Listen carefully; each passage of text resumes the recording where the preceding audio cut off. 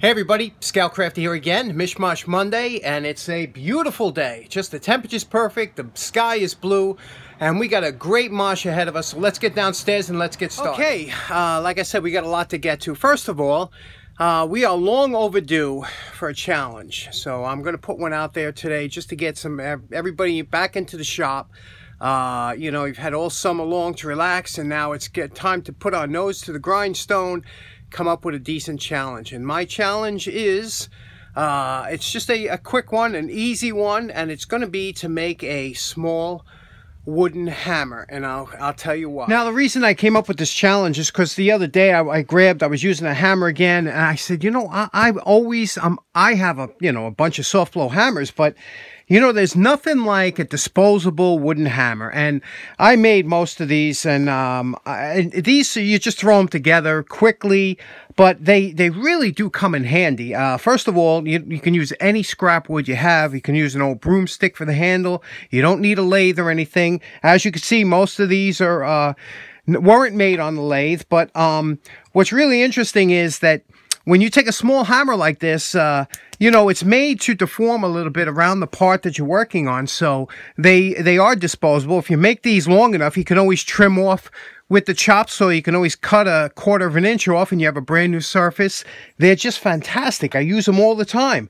Not this so much. This was just a prototype for one that I made for a friend, but I never liked these round type hammers. You know, a lot of times people that do marble work and stone masons, things like that, use round. I never liked them.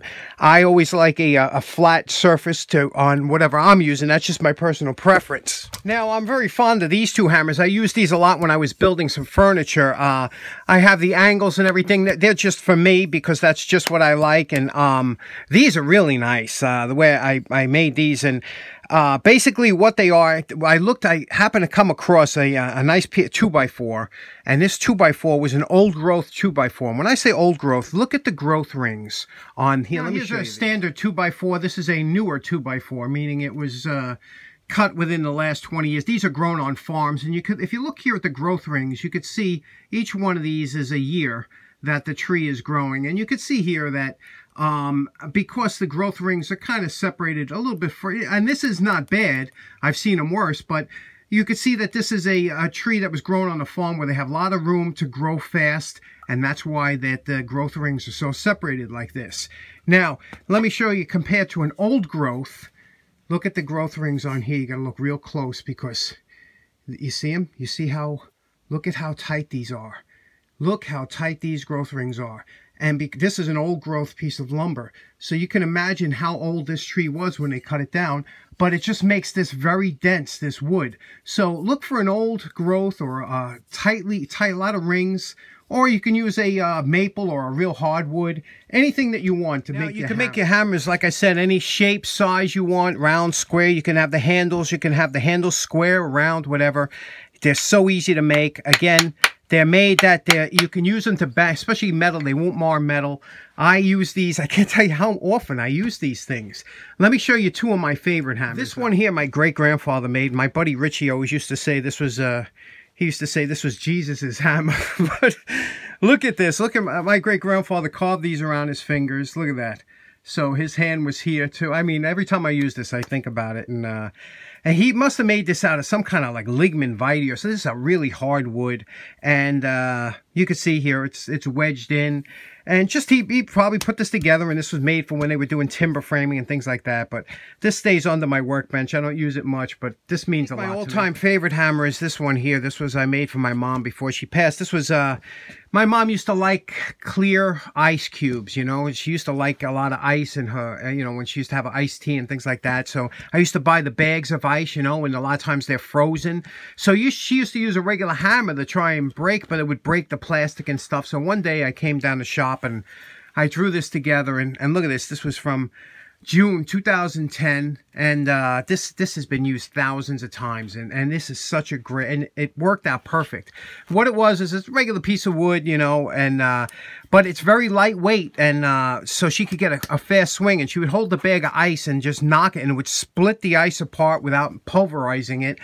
It worked out perfect, and you know, she used it every single day. She just loved this thing, and so I'll always keep it on. This is one hammer that I'll keep for the rest of my life. I mean, this thing means a lot to me. But you can see why something so small, a small hammer like this, or something that you can make, can come in so. You know, one other thing about Mom's ice hammer. Look how nice the top of that came out, you know. I mean, I fitted this. I was really happy with the way that came out, you know, fitted so nicely, you know, and chiseled that out, and there's no gaps or anything. And then I put a little wood wedge in there, and then I pinned it, you know, just so that it wouldn't pop off. So the challenge is out there. You have 1 month. You know the deal. I'll talk about it again, but if you don't have, you don't have to make a video or anything, you could send me the photographs. I'll have everything, and I'll give you more time to talk about how to get the finished product or the picture to me, and then we'll post it up, and this should be a lot of fun. Very easy to do. Just a simple wooden hammer. You can make it, embellish it, you can make it fancy, or you can make it simple. But either way, I promise you will use it because it's such a great thing. So let's get that started, and let's see what else we got today. Up, I know we've been doing a lot of locks. Some of you guys like it, you know. I think there are a lot of padlock, secret padlock enthusiasts out there. So I got one that I really like, and I have a bunch of these. And I don't know if a lot of you have ever seen this type before, but check it out. It's pretty cool. Okay, this is a Sargent, and this type of lock is called a push key lock. And you might have seen these before, or maybe not, but these were, you know, old-time locks, but they were very good. And let me show you how they worked. You take the key here, you place it in like this. Now, unlike a regular key, where you would just turn, if you try and turn, it won't work. You have to push this. So by pushing it like this, it raises the shackle, and it takes it out of this little hole here. And you can see that's how you open the lock. And then to put it back, you just bring this back like this, and it will go into place, and then you could remove the key. So you have to push that little cylinder in. Let's clean it up and see what we can do with this. These are really cool locks and heavy duty, and let's see how nice we can make this one. Also, we're going to take and clean up this key, because look how nice that key is, huh? I love when they used to do the embellishments on the key, so we'll clean this key up too, make it nice, and get started with that. And we are calling this project done. Look here how nice the key came out, you know, polish it all up. Brass is always beautiful when it's polished, isn't it? And this is no exception. And the thing is, they do tarnish up quickly, brass, but when they are clean, it looks nice. And over here, it has the bronze shackle, and that copper bronze color is so nice. It's such a warm glow to it. Love that. This is a hardened, probably like an iron type body, and just nice. They used to come painted. Sometimes they were even red on the letters and things like that. But look how nice this works now. Just push it in, and so smooth because it's all lubricated. And when you want to close it, you know, it'll close right up. But these push key locks are, I always found them interesting because they're so unusual. You know, you don't see them around too much, and just something different. I thought you might like it. Okay, next up on the Mosh. You know I'm a huge fan of antiques. You know, my whole house is I'm surrounded by antiques, and it's not because I bought most of them. It's because I've been here for like 3 generations, and everything just has been passed on. It's just been sitting around. I want to show you a couple things that I'm cleaning up and I came across I thought you might be interested in. But first of all, let's talk about the unsung hero. One of the unsung heroes is the bucket. You know, we don't think much of a bucket, but it is one of the most used inventions of all time. And the collapsible bucket is something you don't really hear about.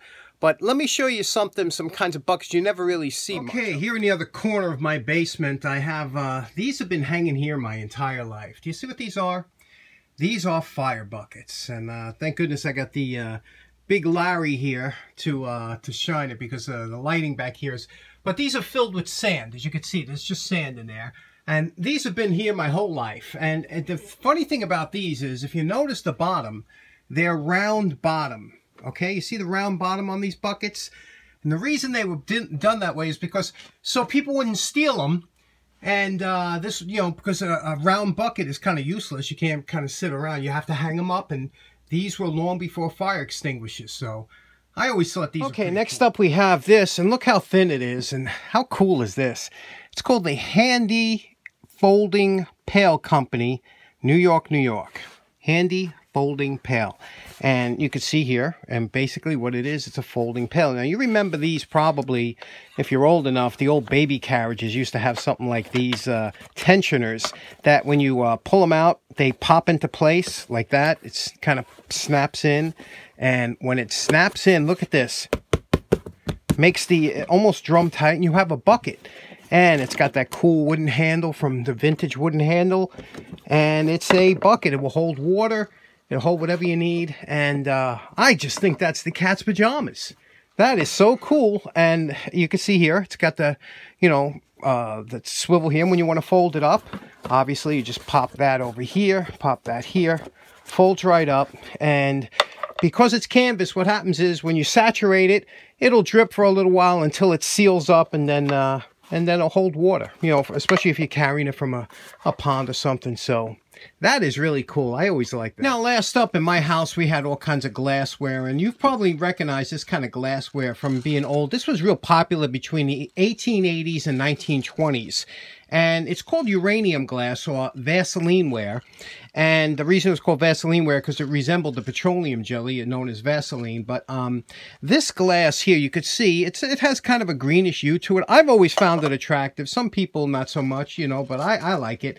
And what's really interesting is, because it has uranium in it, along with these marbles here, these glass marbles also have, it's made of the same type of glass, depending on how much uranium is in it. But when you put a UV light, like this one here, when I shine this light on here, this will totally change color and it excites the uranium. So let me show you what that looks like. Really here's cool. The light, the UV light. Now watch what happens when I put on this vase. Isn't that something? It turns, it glows. It becomes a glowing, because it's exciting the uranium within the glass. And you can see it does the same with these marbles here. It excites the uranium.